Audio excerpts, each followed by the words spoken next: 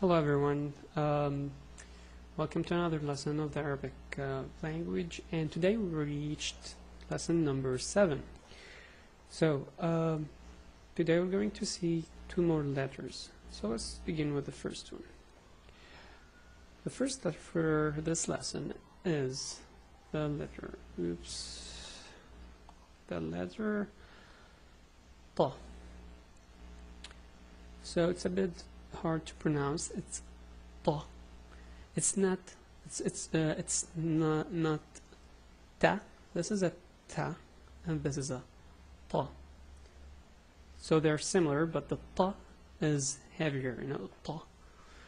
Anyway, Ta, Thaa, Ta, Thaa.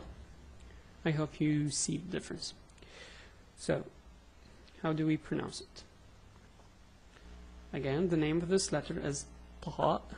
The pronunciation is Thaa.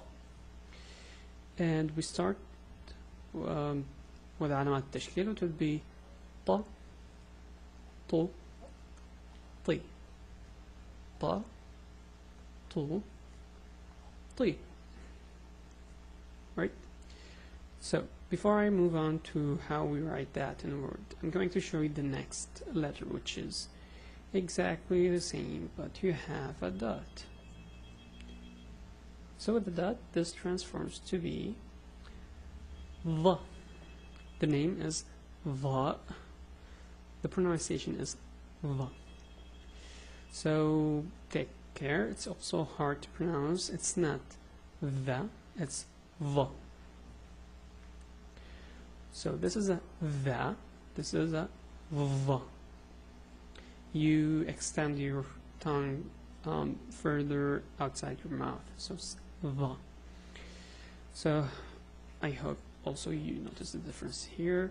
So let's pronounce it with علامات التشكيل. It will be Tha, Thu, Thi. Tha, Thu, Thi. So let's go on to how we write these two letters in a word. This is a fairly easy letter to write. It's a curve, a close curve. Well, anyway, so you go like this. You have a curve, then you have a stick. You can put the stick here. You can put it here. It doesn't matter as long as it's big stick, and if it connects or you have a small gap, well, it's not really a big deal. People will understand that this is a Thaa. So I have it like this, then you connect it from the end. So and in the beginning, this is in the beginning. In the middle of the word, you have something coming from the front. Then you write it like this. It's nothing, it's the same, and you have it connected to the next letter.